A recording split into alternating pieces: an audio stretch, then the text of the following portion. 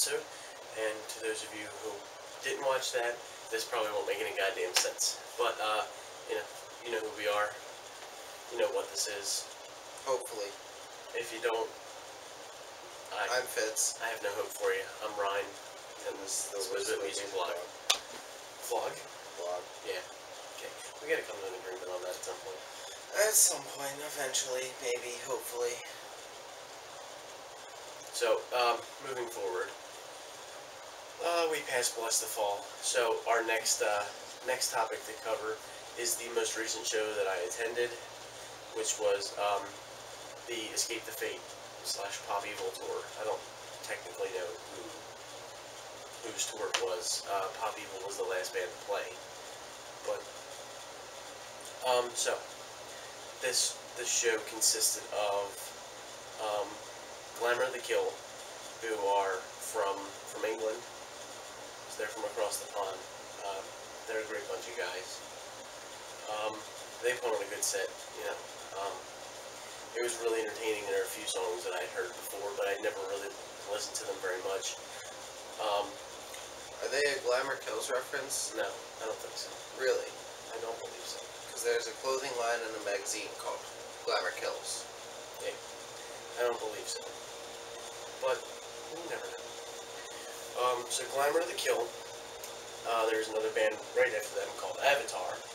Avatar was quite interesting. Avatar... Were they 10-foot tall blue people? No. The lead singer was pretty goddamn tall, though. Did he have blue arrow on his head? No. So Avatar... That's all the avatars I know. ...is a band from Gothenburg, Sweden. First of all, Gothenburg's pretty decently of a name. Second of all, they, it was like a demented, like, bloodlusting circus. But, you know, we're all into that with fucking the Venetian Fair and shit. But these guys were like the Venetian Fair, just fucking went on a blood rampage. It's, Don't they do that every Friday anyway? Yeah, pretty much. I mean, they're always busting each other's faces over for one thing. So that was interesting. They were fucking amazing. Like, you know, most of those bands from Sweden, Finland, shit, they were much heavier than anybody else on the show. But it was pretty badass. And then next up was Escape the Fate. This was my 4th time seeing them. Christ, that was Jen's 10th time. So that's insane. So it was, but you know, like I said, it was my 4th time. That's dedication. That's what that is. Yeah. This was my 4th time seeing them, and you know, they're just as good as ever. They've gone through, remember, changes in the last few years with the Money Brothers leaving right before the Bury the Hatchet tour. They left for their own personal reasons and started their own band. And then Kevin Thrasher came in to take over on lead guitar. TJ Bell moved from bass to rhythm guitar, and the original bassist in the band, Max Green, came back. And that's the opposite move of what I made. Yeah. And Max Green came back and joined the band as an official member during the Bury the Hatchet tour, which was in January and February. And then, right before this tour, Max Green had to leave the tour for personal reasons. He had to go back to Ohio and deal with some family issues. So, Davey, the singer of Glamour the Kill, he's the singer and the bassist of Glamour the Kill, has been filling in on bass with him on this tour. Mark Hoppus-ish. Yeah. And then we just found out, Friday, I believe it was. We found out on Friday that Max Green was actually leaving the band again. He left the band because he felt unfulfilled in the band and, didn't have the same drive for the band as he did when he started it back with Ronnie back in 2005. So, he left the band. So, I mean, they're finishing out the tour still. They have a little less than 2 weeks left. And then we got a new update today that Max actually just joined Falling in Reverse. Really? Yeah. He went back to be with his old buddy Ronnie. Which, you know, could spell a new a new direction for Falling in Reverse after their most recent album was interesting. Half rap. Yeah, I mean, there's a lot of rap and there's very poppy. So maybe that means, they're going to go in a new direction. This also means that bassist Ron Ficaro has left the band. I'm not sure what terms he left the band on, honestly. But I'm sure we'll hear more about that in the next few days. But, moving back to the show, Escape the Fate put on a fucking great show as usual. It was a shame because TJ had kind of messed up his voice, because TJ does most of the screaming while they're out on the road, and he had messed up his voice the day before our show, so he was having a hard time. He was struggling a lot, but it didn't really take away from their show. The show was great. Davey kind of looked like he was just in the zone playing bass, like filling in for them, and he nailed some important parts, so it was pretty cool. But we also got VIP for that show, so we got a pretty cool laminate, which, if I can figure out where the hell. Anyway, I don't know where I put it, but it came with a. Get back in the picture before you start talking. Yeah, I don't know where it went, but it came with a laminate and another copy of their most recent album, Ungrateful. I don't know where my copy is that I got, but this is the deluxe edition, which has a DVD of music video, like a music video or two. What's on this?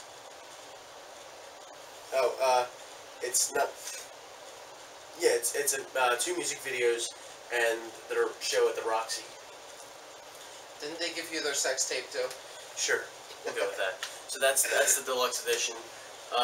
That's the the other super deluxe edition. The other one has the same cover, but it's not red. It's like this tan color, like the back of the album. But yeah, so now we have, I think, 3 or 4 copies of that album in the house. Is that it? Yep. Wait, let me see. Is this mine? No, this one's Jen's. But yeah, this is what they signed in the meet and greet after the show. We got to the meet and greet and fucking Kevin and Craig hugged me because that they now know who the hell I am. But that was pretty cool. And then the actual headliner of the show was Pop Evil. I never really heard that much of Pop Evil. Pop Evil actually kind of plays on Music Choice sometimes, but I never really listened to much of their stuff. Got me on it. It's contagious. Now you're all gonna yawn. Fuck you, I made you yawn. So Pop Evil was the actual headliner of the show. Time out. Also, you're now aware that your tongue does not sit comfortably in your mouth and you have to move it around. And you're consciously breathing. You're aware of your breathing patterns right now. You're gonna hate me for that. But it's gonna happen. Are you aware that you're about to Psychology. Brian's gonna kill me. I know this for a fact. Yeah, there's that right hand again. So, Pop Evil was the actual headliner. Pop Evil was much different than the rest of the bands that were on the show. The post-hardcore thing. They were more. It seemed like they were more mainstream, more made for the older generation of fans of this genre. Not my forte, but they still put on a good show. So that's pretty much that. That's that show. And there were some other things that have gone on that we've missed out on because of work and school. We had just this past Sunday was the Radio 104.5 7th birthday show. I heard it was a great show. They were hanging out at Susquehanna Bank Center, where we'll be in a few months. Yeah, Warped Tour. Yeah, Warped Tour's coming up very, very soon. It's one of my favorite parts of the summer. Warped Tour's got a pretty decent list of bands playing this year. I haven't even seen it yet. I know if Mice and Men's playing, Falling in Reverse is playing, which means, I'll be seeing Max Green again, which is a little strange. And I believe Bowling for Soup's playing again, and they're finally going to come to Philly. And I think hopefully they play the Phineas and Ferb theme song. Yeah, there's a huge list of bands. Obviously, it's the probably the biggest music festival. Like, Coachella, Firefly, Reading. Moving music festival. I mean, considering this festival moves and it's in a different city every day throughout the summer is pretty crazy. Yeah, it is. It's a huge thing. I mean, doesn't Mayhem Fest do that too for a little bit? yeah, but Mayhem's nowhere near as big. Mayhem's like 20 bands. Like, it's not as big. So that's a pretty cool thing. Mayhem's actually also owned by the same guy, Kevin Lyman. Is it really? Yeah, he does that in Uproar. Did not know that. I thought he was just Warped Tour. Nah, he develops a lot of these things. He's involved in a lot of them. We love you, Kevin. Yeah. Please sign our band to one of your tours. Yeah. If you ever see this. You never know. That's true. We're not as bad at degenerates as we seem. So, where do we stand now? I think we've discussed everything we need to discuss, and it's time to play a song. No, it's not. Yeah, over the last few days, he's playing through the fire and the flames, in case you didn't realize. Over the last few days. Acoustically. That's enough of that. Over the last few days, I've broken out the old school Guitar Hero, man, and I've realized how much harder it is to play that fucking game when you play guitar. Yeah. I mean, when Guitar Hero 3 came out, I got that, and I played it religiously, 5-starred every song on medium. I was never that good, but, 5-starred every single song on medium, including all the bonus tracks. And then I learned real guitar. I, started at just about the same time as that game came out, back when I was in 7th grade, I think. And now going back and playing that game, Just like, what the hell am I doing? 1, it's a major throwback. And 2, it's just like, what's going on? 5 buttons, and my fingers only reach 4 of them? Like...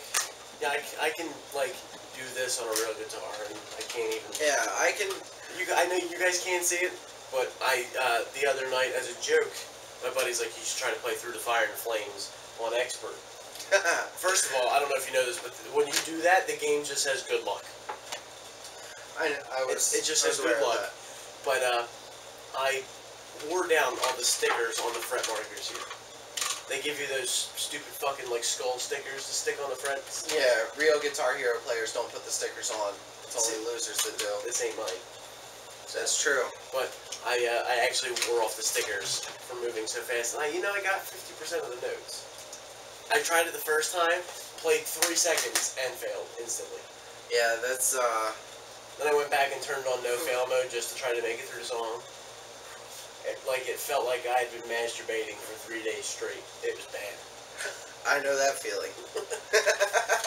But, not from Guitar Hero either. I think we've reached the end of our days. Days of our lives. Time to set ourselves on fire. No. But I think we've reached what we needed to talk about today. If you guys have anything that you want to talk about in the next upcoming episodes, then feel free to let us know on the website, on our Tumblr, Twitter, Instagram. Chances are we won't answer you. No, I will. Really? Yeah, I'm religiously on these social networks, man. It's ridiculous. We don't have a Facebook page yet. I just go to school and sleep all the time. Do we really need a Facebook page? I think we do. I mean, everybody is on Facebook. Yeah, maybe it's a good idea. But we shouldn't connect our personal Facebooks to this. That might get embarrassing. Yeah, I mean, let us know. Let us know what you think. You think we need a Facebook? Do you even care? Does anybody watch this? Is there anybody out there? I don't like Pink Floyd.